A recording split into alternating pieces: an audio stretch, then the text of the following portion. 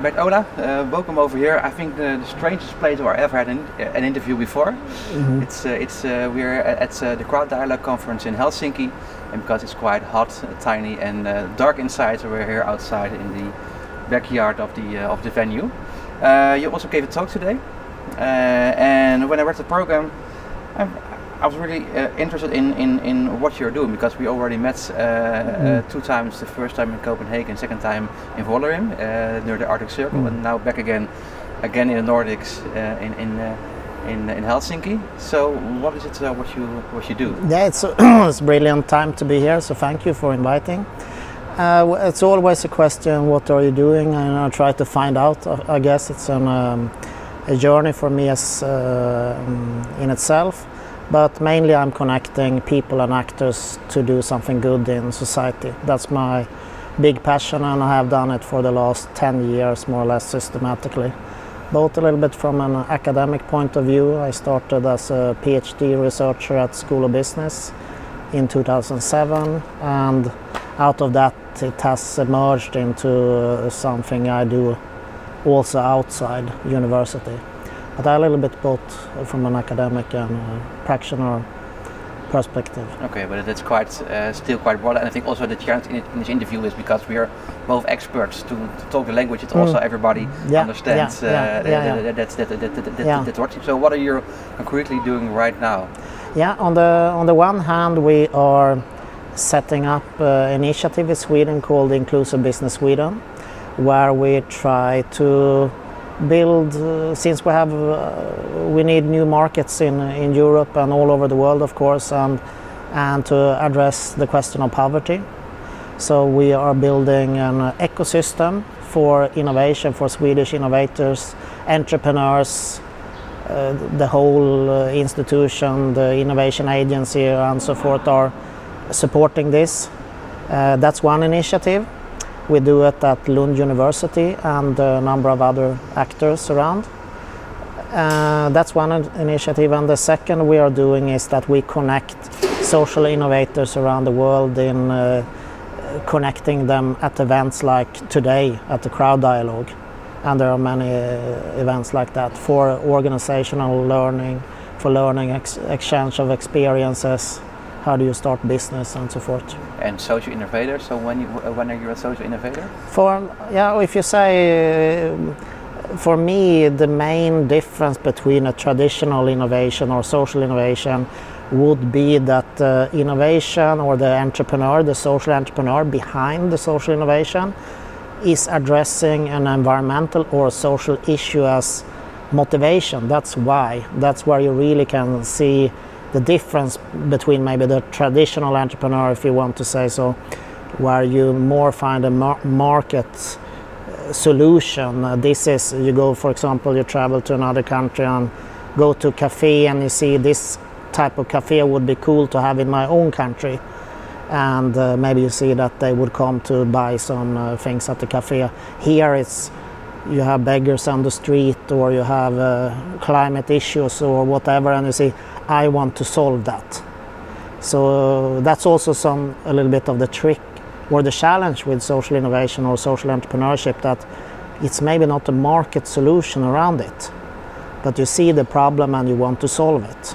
But do you then also see that there are, well, what I see also in the creative economy, there are really two type of people joining it. The entrepreneurs who are really going for the capital, of the venture capitalists.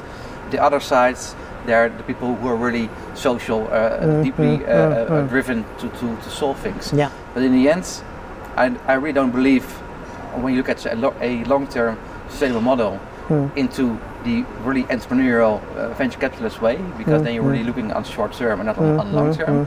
But I also see the more deeply motivated entrepreneurs struggling with their business model, because they are doing really great things, they're connecting people just like you, but in the end they're really having a problem in paying their rent. So and that's also not a model. Do you also see models where these two rules come together? Because in the end, like with entrepreneurships, an entrepreneur and investors, I think it's okay that they are being rewarded for the risk they take. But there is, of course, a difference between rewarded and getting really rich and only short term. Yeah, still what I can see, at least in Sweden or the Nordic countries, that it's hard to build the new system and to survive at the same time, because for various reasons. I think one is that at least in Sweden we have a very strong welfare system where we have built support structures for the traditional economy, and it can be difficult to build a new structure when you already had type of structure at that place. So it's not easy to break in there, and I think most of the actors they do a consultancy on the side or something to survive as an entrepreneur. Yeah, but do you also see nice examples of new ways where these new initiatives are being empowered? Just they build the infrastructure for the traditional way. They are coming, but very early stage, at least in Sweden. Maybe also an observation or reflection that it functions reasonably well still. Just to look out here in Helsinki today with quite good weather, and some nice music in the background. Yeah, some music in the background, and of course there are beggars outside, but you don't see the climate issue with flooding or it's not what I feel the. But don't you then think that we are? I'm from the Netherlands. It's also a country. Yes, there's poverty, but most people are living a really decent life. Don't you think then the sense of urgency? The sense of urgency is not there. Is not there. No, exactly. It's not there. In a way, it's good because it functions reasonably well, but you get a little bit scared when you see what's happening around the Mediterranean Sea now or other places where you can, because we don't have solutions to solve this, and we have built up our own institutions here that works, and you get hatred, immigration issues, and it's it's still a hard thing to really get it going. Yeah, but I think change is always a hard thing, especially in a big environment where everything is going really well. But do you see in other countries in the world where the standard of living is lower? Do you see that that's over there is going faster? Yeah. Is it different? Yeah, in this a traditional social innovation in Sweden could be, for example, in North Sweden or in the middle parts, we lack a market because we are too few people. So you need to find the service points where the population are growing older, and you don't drive the car, or you are just one person in the car or whatever.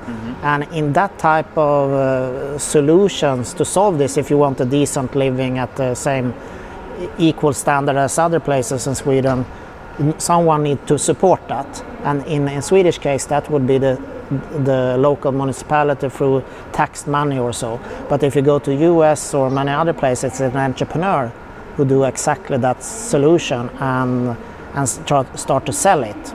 Yeah. So it's more entrepreneurial driven, the social innovations in countries like US, UK, and so I think it moves faster there. Yeah, okay, but I think the question is, and also, is it a good thing? But first we're going to move because inside they are making some noise. We're going to move to another place, and then okay, great. Do the question again.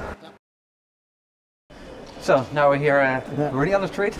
But my question was, is it a good thing? Well, what you say is okay. In the US, many problems or services are solved by businesses. Yeah.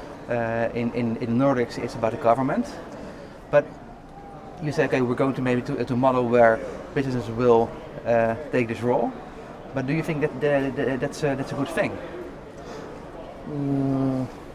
It needs to be, I guess, a balance. We have a big discussion right now in Sweden about should the schools be privatized, for example. Very typical public services, and it's a hard.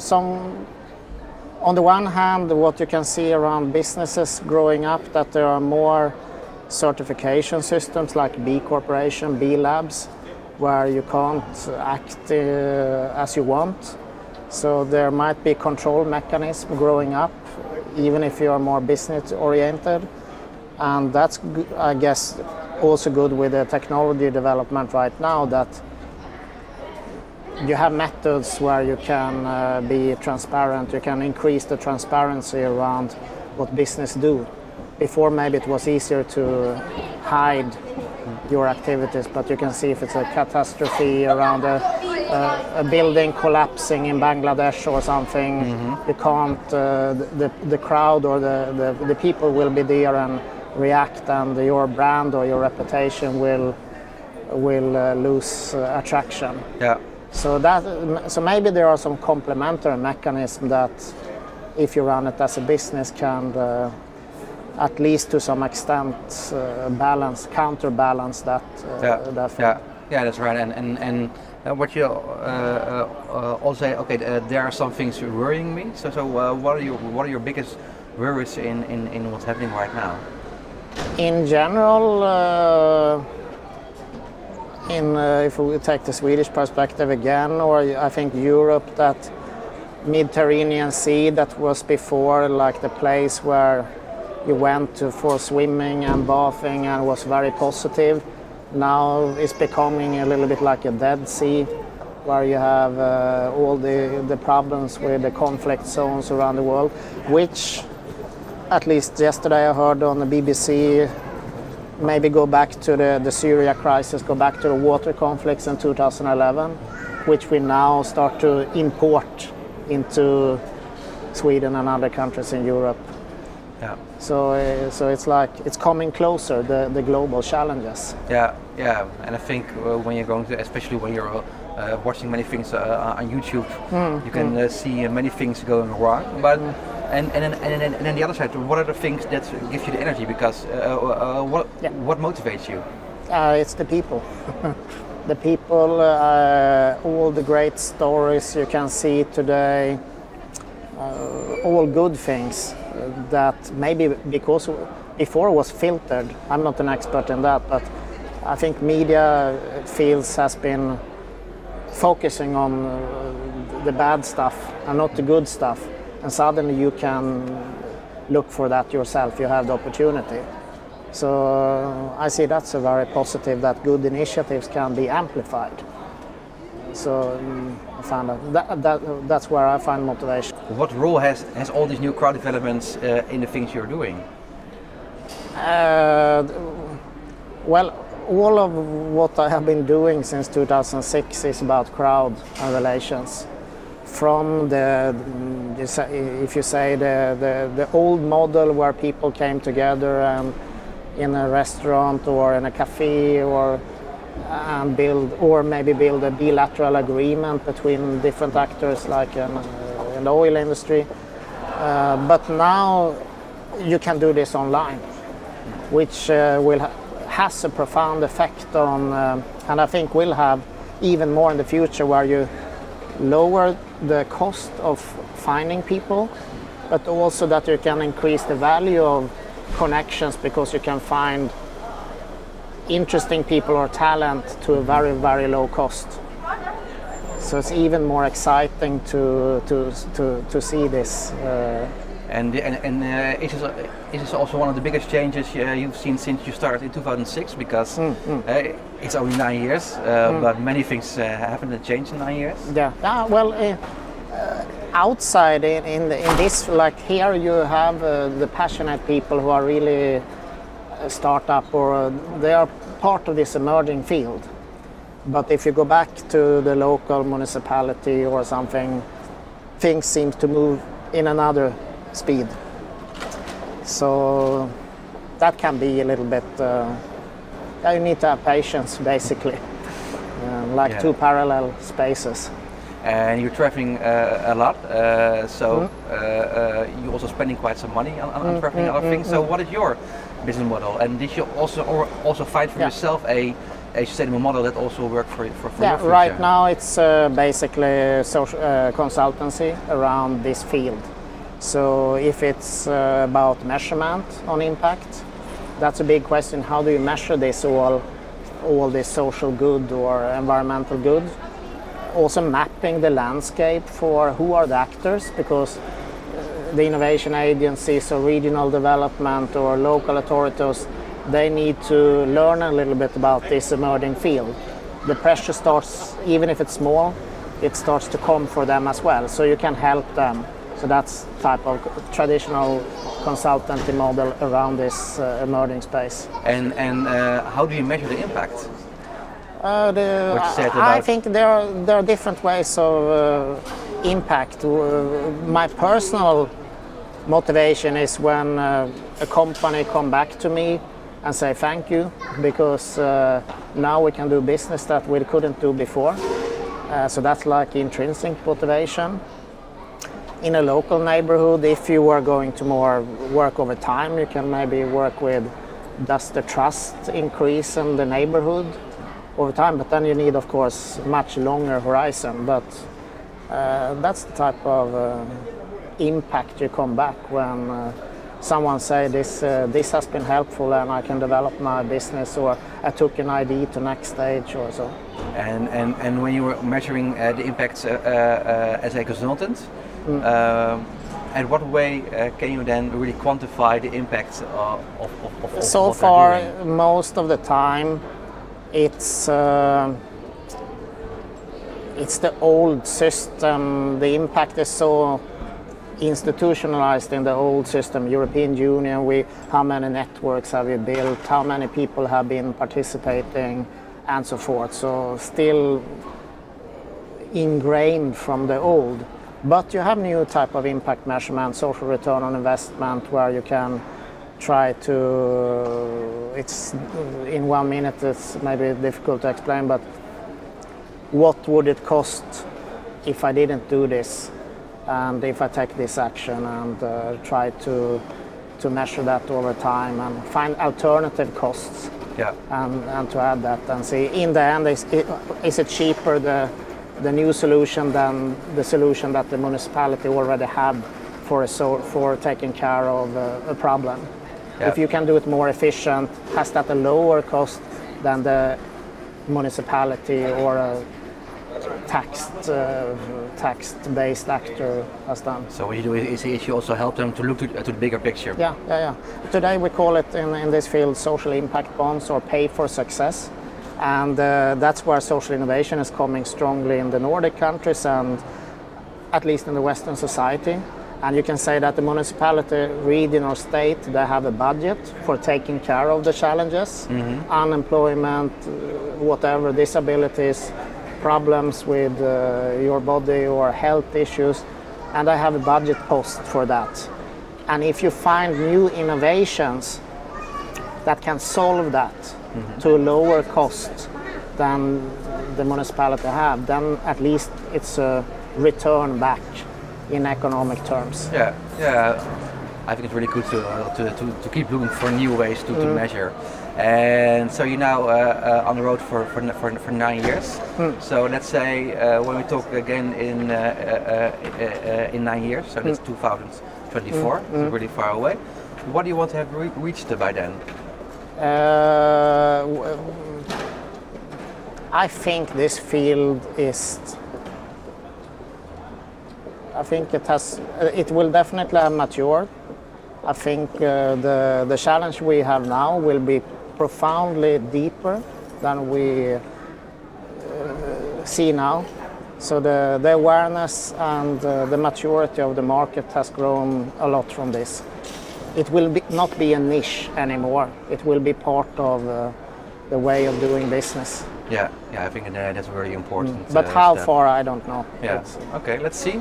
So I guess we'll be talking to each other earlier than in 9 years, but thanks for the interview. Thank you.